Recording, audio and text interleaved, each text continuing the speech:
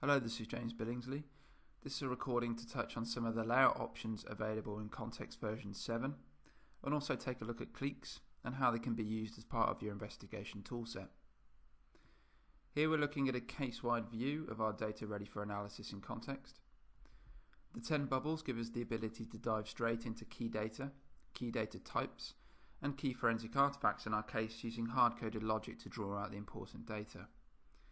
Double-clicking on a bubble, we're able to expand out the items contained within. So let's say we want to start exploring internet history activity.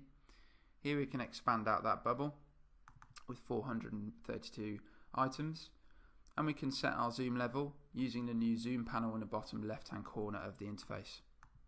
And we'll zoom out a bit here so we can start to better arrange our data.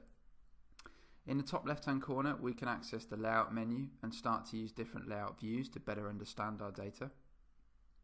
The grouping shape is defined by the vertical option choice in this table, so column, island or timeline. And the grouping method is defined by the horizontal option choice in the table, grouped by case, evidence, custodian, MIME type, tags, bubbles or custom metadata. So let's change our grouping rule to custodian, and we can also use the color by area to color the data, and we'll choose here to color by evidence set, and this makes the visual even easier to interpret. These different groupings and coloring options are great in enabling you to chop and organize your data up to quickly understand it, understand where it comes from, who it's associated with, what type of data it is, and the relevance of the data. With a better understanding of the makeup of your data, you can more easily make decisions about the next steps and more quickly target your key data. Now let's right click and focus on the device access bubble in a new context tab here. This bubble shows all of the registry keys relating to removable devices and any link files detailing file access. And using this data, I want to show you one of the most powerful layouts for me, and it's the go-to layout for most of my analysis work in Context. First, if we glance at the timeline at the bottom of the visual, we can see how the file, system, time and dates are distributed, and we can even sweep this timeline to highlight some of the items in scope here. And we'll see this date range stated for us in digits in the center there. And it's a timeline view, which we'll change to now, which is my preferred option for item analysis, group by evidence set and arrange on a timeline here.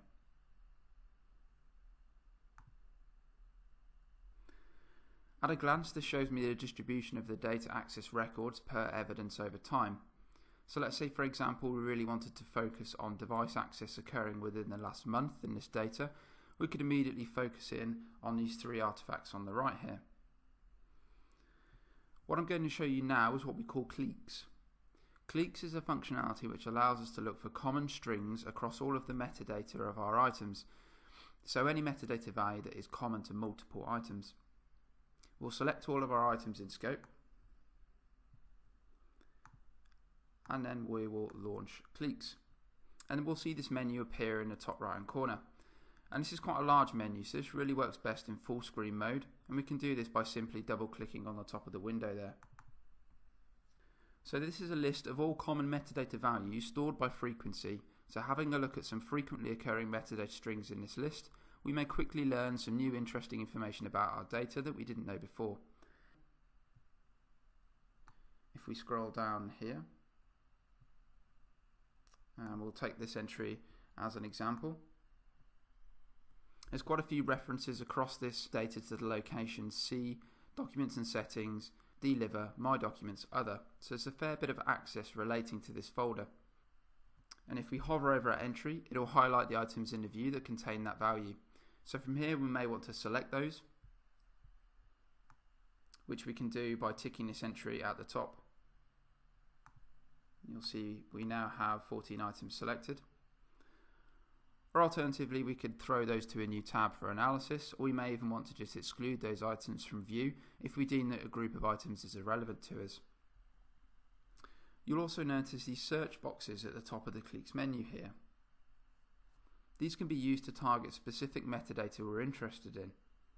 For example, if we just type the keyword serial in this box here, It then filters down to show us the clique groups which have the metadata property drive serial number. And we can see 3 different drive serial number groups in this data. And we can make a note of these, and hovering over these again will allow us to see which evidence items in our data range are associated with these different devices. I may even want to use a timeline layout grouped by this custom metadata value to make it easier to view the results. So here I can go back to our layout menu, select custom metadata grouping, properties, and if I again enter our keyword serial, I can find our metadata there.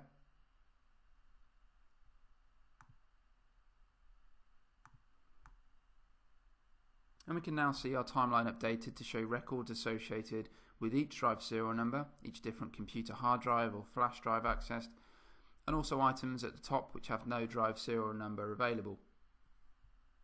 So cliques can be a very powerful way to learn about your data and extract new trends in the metadata through simple analysis steps. So that's a very quick example of some of the changes in the Context version 7. We first explored our improved layout menu, making it easier to group, arrange and colour your items to understand your data in scope. We also used the new zoom and pan menu area visible in the lower left corner. And we finally took a look at how powerful cliques feature can be, allowing investigators to explore common metadata values within the data, and we extracted common drive serial number values in our example there to show how easy that can be to use. Thanks very much for watching.